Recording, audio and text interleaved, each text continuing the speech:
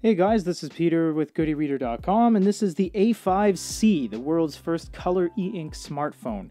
What we're going to do really quick here is just show you how to get apps on this device. If you've been using this phone or following our coverage, you'll notice that it is mostly catered towards the Chinese market.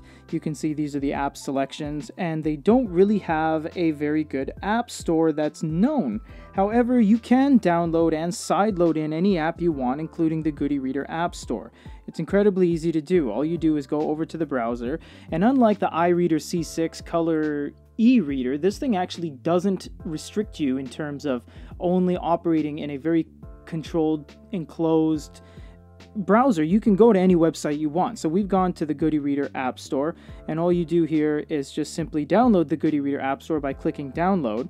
It will automatically download into your device, or you can actually sideload it using the included USB cable. You can use any USB cable, but you just sideload the apps in and they'll show up on your device all the same. You just go ahead and click on it and you just say install. We've already installed it, so we're not going to go through this, but it is literally just clicking install. That's the only step you need to do. Once it's on there, you have access to nearly 100,000 apps that you just click, it downloads, it starts, it runs. The Goody Reader App Store has basically everything. Everything you'd ever need that is a stable build of most mainstream apps will work on this device. We have had a lot of people say, how do I install apps on here, because it's very restrictive. There's no Google Play, you know, there's no major app store. But this is how you do it. This is honestly how you do it. This is why we made the App Store many moons ago. It's for devices like this, devices that don't have access to conventional app stores.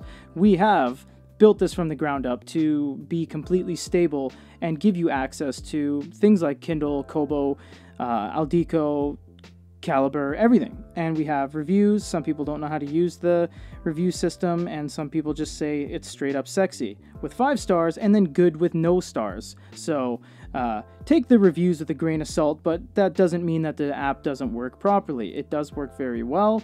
We have popular apps, apps that you're going to want to use every day, manga apps, Adobe apps, pretty much everything you'd ever want on here. So if you are worried about getting this phone and there being no support, we do have you. Everything's updated, everything's automatically updated and uploaded to our app store, and you will never be left in the dust. So for GoodyReader.com and how to get apps on the Hisense A5C, this is Peter.